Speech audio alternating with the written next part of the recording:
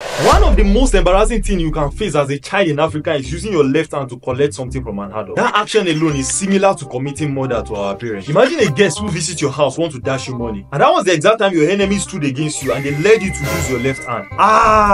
Your mom looked at you, your popsy first common eyeglass. Even the guest was like, see this mannerless kid. But eventually the host of heaven fought on your behalf to use your right hand. What?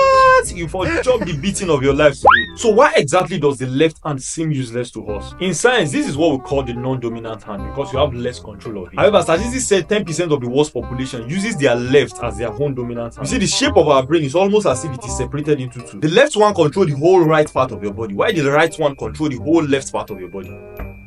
And so the way we are wired, two hands can't be dominant except you train them thoroughly. But our culture and tradition detests the use of the left hand. To them, it is a dull and wrong hand. It is not smart. In fact, Yorubas will call it owosi. If you want to tamba, it has to be with your left hand. So imagine a broke customer who refused 40k because it was given to him with the left hand. I don't tolerate nonsense, he said.